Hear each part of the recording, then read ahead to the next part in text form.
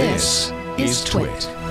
Cory is I mean, I guess first and foremost a writer. I mean, according to Wikipedia, you started selling fiction when you were 17. But you're also an activist. Served for 4 years as a European Affairs Coordinator for the EFF. You spoke at the Hope Conference last July. I imagine you'll be doing that again soon. So you're an activist in the real world. One of the things that in previous books, you've made them Creative Commons and a kind of open source. This one is not. Yeah. Tell me about that. So the reasoning for Creative Commons was really threefold. One was that I felt that in a world in which it really only takes one click to get a book for free, whether or not it's been CC'd, that I wanted to find a way to incentivize people to voluntarily buy the book. That all payments are fundamentally voluntary, because you could just take the book for free if you didn't feel like paying for it, and no one would ever catch you. Right. And that seems like pretty obvious to anyone who uses the internet. And one was that I wanted people to understand that all of the things that I do when I write, which is to take other works and file their serial numbers off and mash them up and make new works out of them, that was part of the legitimate tradition. And one was that I really wanted to make sure that people enjoyed the full range of freedoms that came with print books. I have books on these shelves that are books that I've taken with me back and forth across the ocean as I move from Canada to Central America to San Francisco to London, back to LA, back to London, now back to LA again. And, books that came to me through my father, books that came to me through dear friends, books that I bought used, books that I bought new, books that are, hundreds of years old. Here's one of my favorites is the old Punch. Oh, man, I Punch subscribed magazine. to that when I was a kid. When I was a teenager, I loved Punch. So, 19th century art literature. And that, we have this beautiful old tradition of books that, when I say old, I mean like not just older than, modern publishing, but like older than copyright and printing. Right. That has with a set of rights that go to book owners that are separate from the set of rights that go to publishers or writers. And that by fiat, with the advent of the digital book, 5 publishers declared that 7,000 years of norms around ownership of books had been wiped off the slate, and that now we had a new deal where you were a licensor of the book and that your rights were totally constrained. And I think CC is an amazing way to signal that.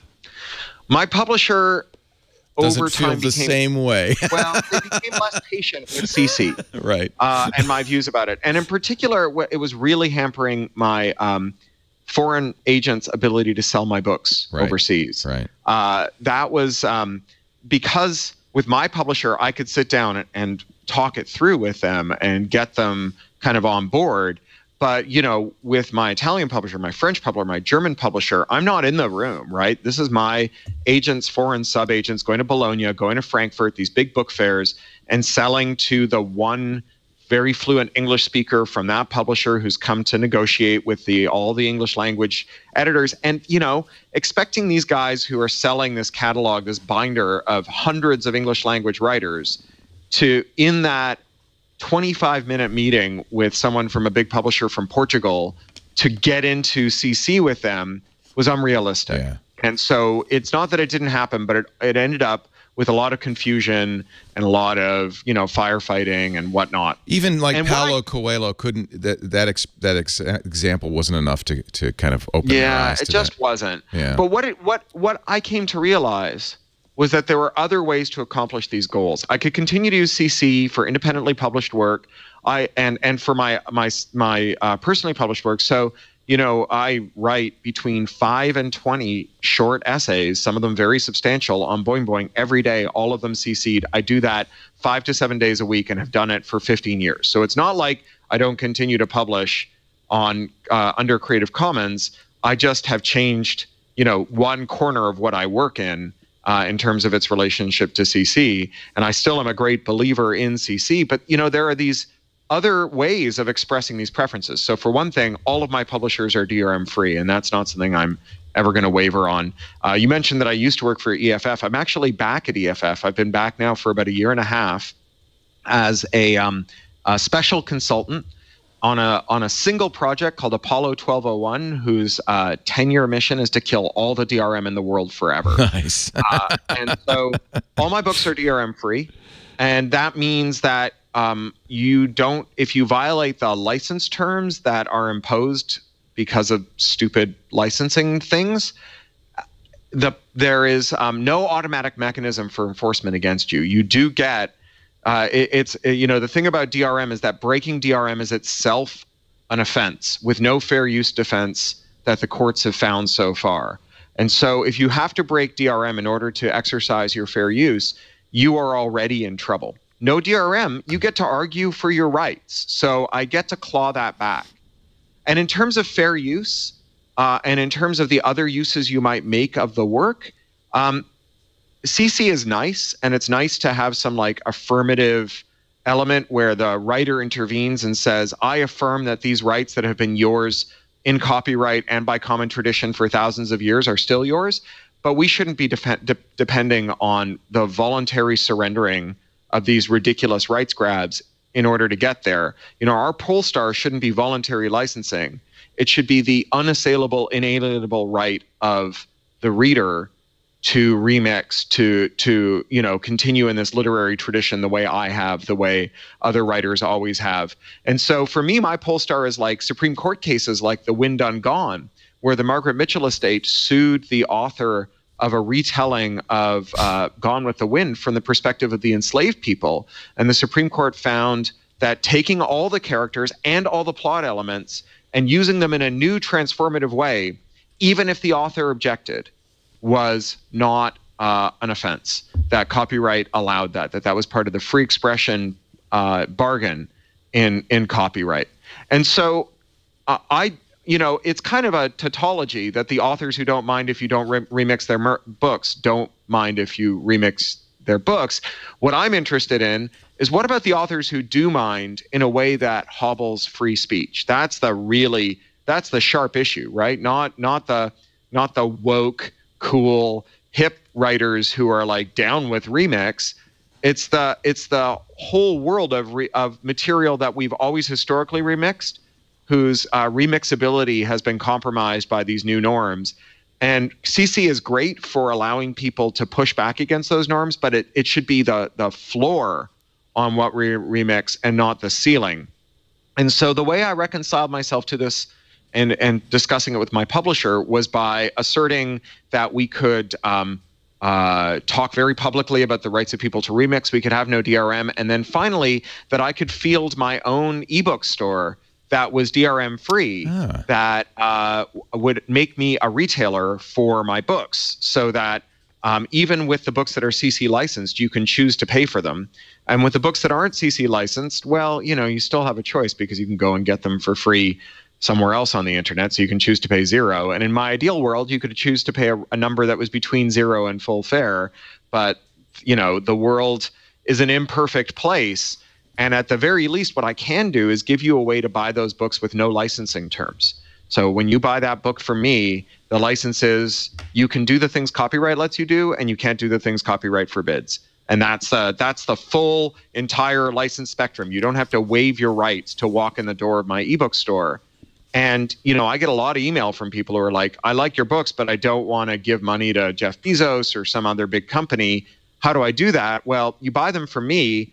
I remit to my publisher, and so you pay a royalty back to the publisher. In effect? Yeah. So I get the retail split off the top. I get the 30% retail split off the top, and I get the 25% retail split off the back end. It's almost 50%, which is not coincidentally, it's what the Authors Guild thinks we should be getting for our ebooks. So it's a way to get the money that the Authors Guild, who are often quite reactionary about copyright and ebooks, it's a thing that we can agree on, and a way to make it happen without, asking the publishers to change the standard deal for ebook royalties, which they would rather drink a warm jug of spit every morning for breakfast than change the standard deal. But this is a way to give my readers an identical ebook, but to do it through a mechanism that I control that allows me to also sell into every territory. So I have a different publisher in the US and the UK. Right. You go to the wrong website, not if you're in the US and the UK, but maybe if you're in Canada, you'll guess the wrong website. And Amazon US will just say, well, Amazon UK in the case of Canada would say just buzz off. You're not allowed to buy this book, right? Well, like if you're sitting there with your money in your hand, I want to take your money. And so I can sell into every territory. I figure out based on where you live, who gets the remittance from my publisher. And so you don't have to figure out what my Baroque commercial arrangements are in order to read my books, which is also a thing we've never asked people to do in the world of print books. Yeah. So it takes a lot of the dumb, inefficient, crappy stuff about buying ebooks, and it throws it away. And it replaces it with something that is foundationally fair, that allows the writer and the reader to have a stronger relationship, and that ensures that the reader's rights are intact. And so where Creative Commons was a way for me to incentivize people to believe that they were getting a fair deal when they got my books, this is a way to do that too, that keeps me and my publisher and my agent all working with the same set of incentives and the same alignment. And you were showing me earlier that you have my self-published ebook collection or short story collection there with a little help. Yeah. And I self-published that short story collection. I made to a first approximation about $30,000 on it, which is about what I would make if I had done it with a traditional publisher. So I can definitely make as much money. No, I make a lot more from novels. I make, without like naming numbers, an order of magnitude more than that easily with novels. Interesting. But it took an enormous amount of work to make that book happen. Absolutely, and that was a time that I did not spend writing other books. Right. And so after doing that, if I had made 10x that, if I had made 300 grand on a short story collection that I self-published, I would have said, yeah, absolutely. I'm going to tithe 10 or 15% of my writing time from now on to being a self-publisher. But I didn't, right? And I think I was well situated to have done that, and I failed to. And not that the experiment was a failure, but that it showed me that I could better spend my time working with a publisher who specializes in getting my books in front of my audience, with an agent who can bring that book to publishers I would never meet all over the world. And that combination was so powerful and gets my books read by so many more people and gives me so much more time to write, that it made sense for me to find a way to publish that aligned all of our incentives. And I do regret that it's not CC licensed. Like, I'm not going to lie. But I also feel like I'm accomplishing many of the same equities that I'd hoped for, and that that what I'm not going to get into is that was one of my great impetuses for getting into CC licenses, is I'm not going to get into a situation where my artistic business model or my copyrights become an excuse for more internet censorship, more internet surveillance, where someone sues a fan or an innovator because of my copyrights. That's never going to be part of the calculus, because of the way that I've constructed the rest of my publishing business, even without CC. And the reason I asked you, I wanted to find out how you felt, if you felt that these experiments had failed, and now this makes a lot of sense. You want to lead, you want to create change, but you can't lead the parade so fast that they're left behind and you're marching alone around the corner. So you got to bring people along with you, and sometimes they don't move at the speed we'd all like, but that's fine. Have you ever sat down and talked to somebody like Ursula K. Le Guin and tried to persuade her of your point of view? I did have a conversation like that with Ursula, and it didn't end well. Yeah. And I think she has been quite angry at me ever since. She's one of the most vocal Authors Guild proponents. It makes me a bit sad, because I'm an enormous fan of her work, and I wish that we could see eye to eye on this. I think maybe if we had a longer talk, it would have worked out better, but it actually went very poorly. I have had this talk with other authors who we've been very cordial, and it's ended well, and I think we both learned from each other. A good example of that from the Authors Guild is James Glick, who wrote Chaos: Making of a New Science, Love and James The Glick. Information, and his new book is the time travel book. He is a wonderful, wonderful writer, and he and I, we have a lot of common ground. And a lot of what he sees as copyright's benefit is from a kind of labor management split. And I think that he's right, that one of the great tools we have in terms of copyright's enforceability is a club with which we on the supply side can beat the intermediaries like our publishers with. And that tool can be very useful to us. And, this reminds me of like when I was a baby writer. All the writers I met when I was coming up told me that copyright was the most important thing, and that any copyright I surrendered was something that would be used to beat me up by my publishers. And they're right that copyright is a useful tool to mediate my relationship with my publishers, but it doesn't make it a useful tool to mediate my relationship with my audience. And you have never had to know a single solitary thing about copyright to read, lend, share a book, right? And if we believe that we are going to somehow get the entire reading public to give the tiniest little crap about our weird esoteric industrial regulation as a condition of being entertained by us, we are sadly mistaken. Right? And like, we can't, right? Because copyright is this super recondite technical set of rules for this very complicated industry with a lot of moving parts. And the idea that you could like build a copyright system that was on the one hand like complicated, technical, and nuanced enough that Universal could use it when they licensed Harry Potter from Warner and built the Universal Harry Potter theme park that's around the corner from me here, but that like a kid in her mom's basement around the corner from me here could use those same rules to navigate her Harry Potter fanfic. It's ridiculous. Right? Even if she were like the Doogie Howser of law and got a JD at 12, no one at Warner's is going to answer the phone when she calls them up for a license, right? They got better things to do with their time.